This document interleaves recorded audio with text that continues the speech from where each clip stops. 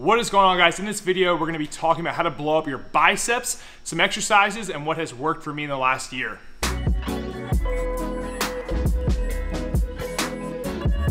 What is going on, guys? Coach Joe here at the Lions Den located in Colmar, PA. Like I said, we're going to be covering 3 exercises for your biceps that really helped blow my arms up over the last year. So before we even get into the exercises, the one thing I want to stress is the importance of doing the arm training before all your main and compound movements for your workout session. So if your arms are your top priority, they need to be prioritized first in your training before you do anything else. And that's going to make a big difference because you can put a lot more focus into actually activating the muscle and put all your main work effort into that. All right, so let's get right into exercise number 1. All right, so the first exercise for biceps that I really enjoy doing are going to be 21s. Preferably I like to use dumbbells, but you could use a barbell or easy curl bar. Now what you want to do is do 7 reps from the bottom to midway up, and then you're going to do 7 reps from the top to midway down.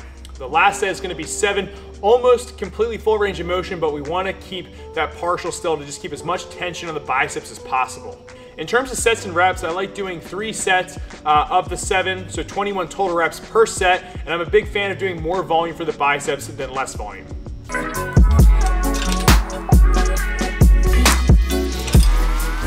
Okay, so movement number 2 is going to be an incline cable curl. And I really like doing these just because it's going to be a different variation of a curl, and I like using the rope attachment on the cable because it allows me to do different angles with my wrists. So basically when it comes to arms, you guys are going to be doing tons and tons of curls. Like that's basically the only exercise you can do for biceps, but what's going to make the difference is the variation and twist you put on that movement. So for me, adding the incline is a nice variation, plus using the rope attachment is going to allow me to have a different wrist variation to play with, and I really feel like that's going to hit the bicep a lot. Same thing here, we're doing partial range of motion. I like doing anywhere from 15 to 20 reps for 3 sets.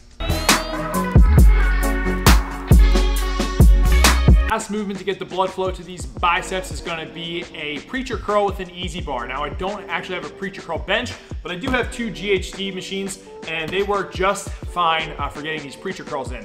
Same concepts as before. You guys are probably seeing this trend of shortening the range of motion by not doing full range of motion, just because there has been a lot of scientific studies showing that the top 3/4 is where we're gonna get most muscle activation when it comes to the biceps. So when I'm doing these, kind of keeping it between that 12 to 15 rep range, 3 to 4 sets, and I like having a closer grip, but that's something you can also play with. If you want more of a wider grip or closer grip, just a different variation to the preacher curl that you can do, and something that I have found has really helped increase the size of my biceps.